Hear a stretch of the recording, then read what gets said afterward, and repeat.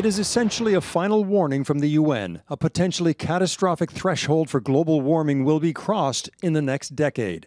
The signs are everywhere. Greenhouse gases are increasing, air and ocean temperatures climbing, glaciers are melting and sea levels rising. There will be more flooding and more droughts. Humanity is on thin ice, and that ice is melting fast.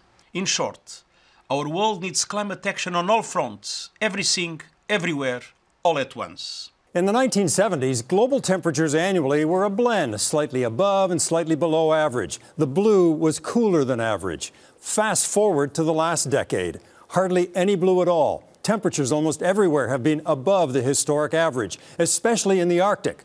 The rate of rising temperatures these last 50 years is the highest in the last 2,000 years. Temperatures are now 1.1 degrees Celsius higher than pre-industrial levels. And the goal of no more than a 1.5 degree rise will be reached by the early 2030s, if not sooner. The rest of this decade is key.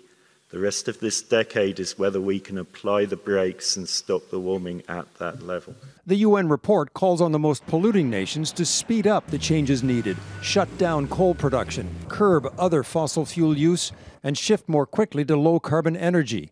Canada is at the center of the debate, a major producer of fossil fuels and a steward of one of the longest stretches of the environmentally sensitive Arctic.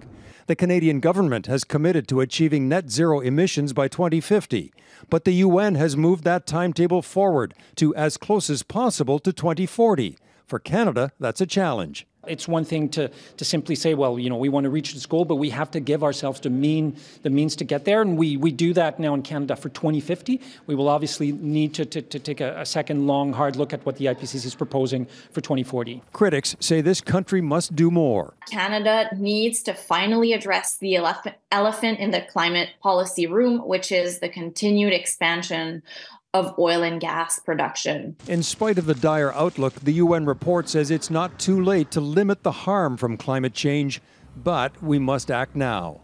Eric Sorensen, Global News, Toronto.